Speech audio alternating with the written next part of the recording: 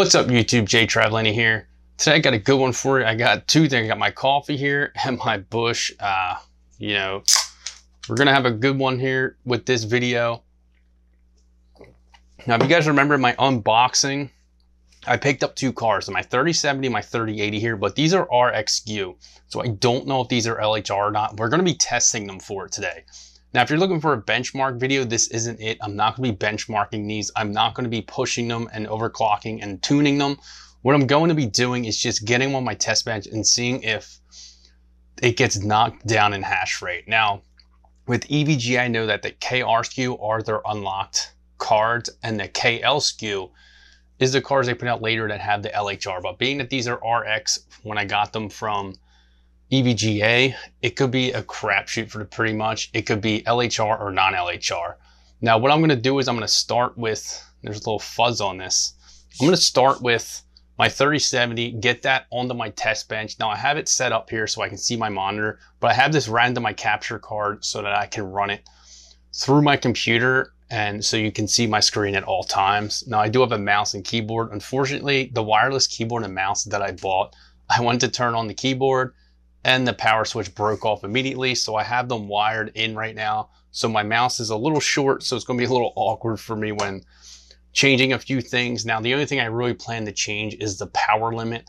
I just wanna knock the power down on the card so it's not just pulling a lot of juice, just so that we can see if these are LHR. Now, I'm hoping that they're not LHR, obviously, so I can mine Ethereum with both of them.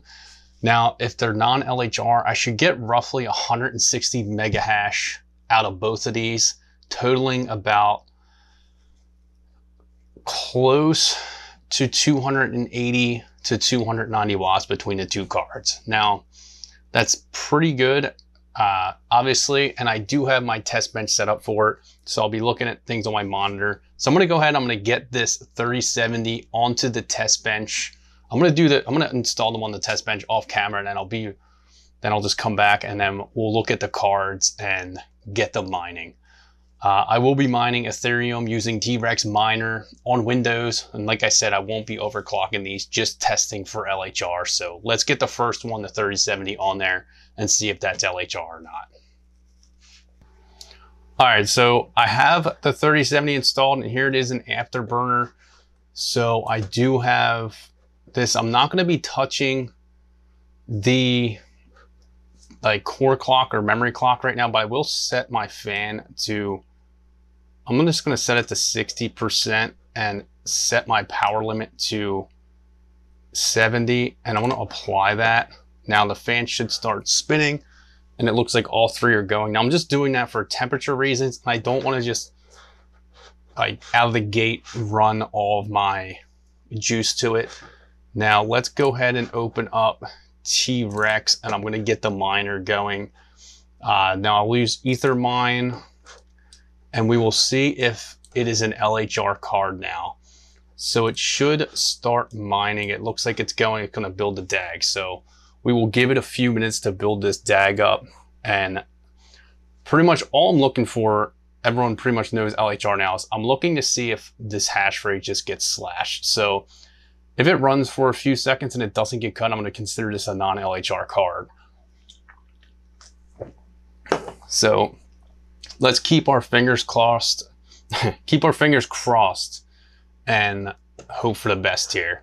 I'll make it full screen so that you guys can actually, it probably doesn't even matter as far as reading it, whether it's full screen or not.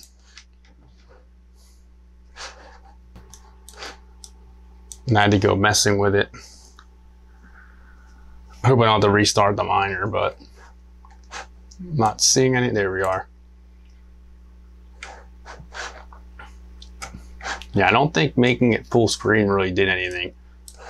All right, 51.97 mega hash is what we're at. So we want to keep looking. Now, like I said, I'm not going to keep jacking the memory up. I'm at 188 watts, so I might turn that down a little bit. Just because I don't need to be at 188 watts. And like I said, I'm only touching the memory and fans just because I don't want to just run run my card really hot for no reason. But let's see if this keeps going Let's see how we do. 51.98 still. So I'm pretty much chalking this one with one. It looks like we got one accepted share. So I'm pretty much chalking this one up as being non LHR,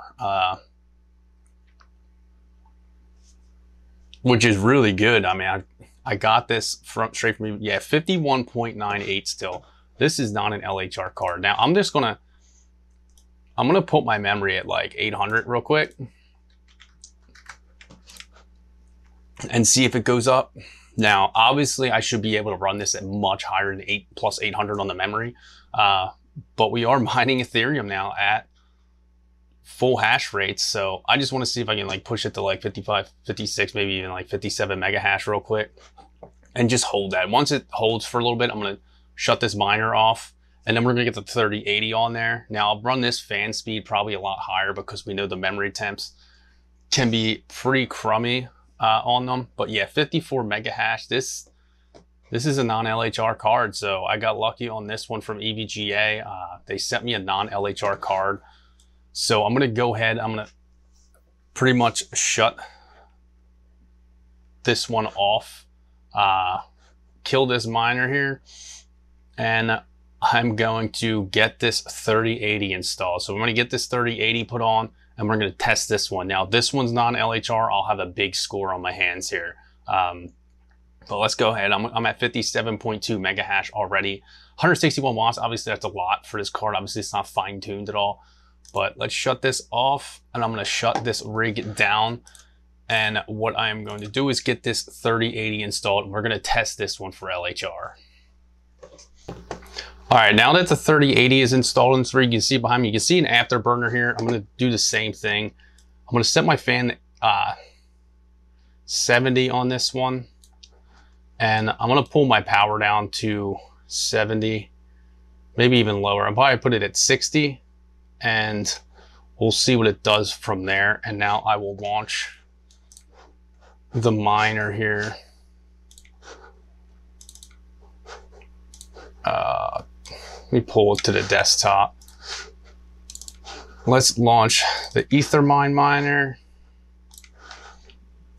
and see how it does. Now we're looking for the same thing here. The 3070 is sitting right here and this was non LHR. So we're looking for the same thing. I just want to see it build a DAG and run and see if we drop mega hash at all. So obviously we're hoping for non LHR. We want a fully unlocked card. So let's look here and see what happens. Now it's going to take a few seconds to build a DAG. Now I'm still 0 on the memory and 0 on the core. I'm not too worried about the overclocking right now. When I build the rig that these are going on and put it on Hive OS, that's when I'll pretty much worry about building the DAG up. But I'm already celebrating with a Bush, the one non-LHR card. So 87.2 mega hash, so that's good. We're looking at 87. So I've never ran an LHR card, but from what I've seen in my research online, they pretty much start pretty low. So the fact that I have 87.22 already, and I'm looking at 42 and 78C on the memory. 78C is pretty low on the memory, but I obviously just started it. Now I wish Hive OS would update and be able to see memory temperatures on these NVIDIA cards. Obviously right now I can't see them when I use Hive OS, not even in the miner. I wish I could in the miner. So let's give it a couple more seconds and we're still at 87.24. So I'm gonna give it like 600 on the memory and see if it goes a little above 90 maybe. And I'll let that run for 30 seconds, but it looks like we're promising right now of a non-LHR 3080. It's looking very promising. I don't want to jump to that conclusion just yet, but it's looking good right now on the screen. So 87.24, I'm celebrating. 89.4, I'm still celebrating.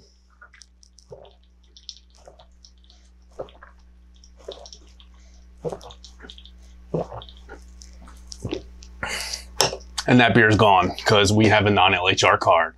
So both pickups from EVGA are XQ. Now, This does not guarantee that every RX SKU is going to be non LHR. These were pretty much returned cards that I picked up. So somebody returned them for whatever reason. Either this could have been returned because of memory temperatures, or they picked up a 3090 or whatever. It could have been anything, any reason really. But they rebranded as an RX SKU, or re-stickered as an RX SKU, and I lucked out and got 2 non-LHR cards. So I'm gonna go ahead and say it's safe to shut this back down and pretty much say I got really lucky. So when you're buying from EVGA, obviously your KR is what you really want to get. That's your non-LHR. You really don't have to go back and forth with looking. Your KL is going to be your LHR cards. Now, if you're buying a 3080 Ti or 3070 Ti or even a 3060, they're all LHR cards, so you still might get a KR SKU. So don't let that fool you that it's the KR SKU from EVGA, because the 3070 Ti, 3080 Ti, and 3060 are all LHR. Now the 3060, some people have version 2s and 3s. The version 1 would be your non-LHR, even though it still technically has a hash rate limiter, but the version 1s usually still work with the dev driver. Now that's not advice that I'm giving, I'm just saying it's usually typically how it is, but they do not advertise 3060s as LHR on the box on some manufacturers like they do. Like, I think EVGA actually advertises LHR on their 3070s and 3080s now. But don't let that stuff fool you. And obviously buy at your own risk if you're crypto mining. Don't just take my word for it. I had to test this and got it on my test bench to figure out if it's LHR or not, and I lucked out in this situation. But you know, happy mining for me at this point.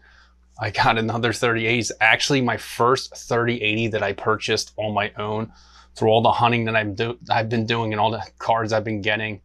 I've never been able to land 3080s except for this one. I do have another 3080 mining currently. It's an Asus Tough, but I got that through a trade. I had an Xbox Series X brand new in the box, and the guy traded me plus MSRP difference. So I paid $500 for the Xbox Series X, and I traded that plus $450 for the 3080. The guy had 2 of them for some reason, so it worked out in my favor. But you know, thanks for checking this video out. This was just a quick test for LHR or not. This is not the benchmark test. Obviously, I'm expecting a better hash rate out of these cards once I get them fully set up. But check this out. If you like the shirt I'm wearing, you know, check out the merch store in the description below. You know, make sure you hit that like button, hit that subscribe button. Stay tuned for more.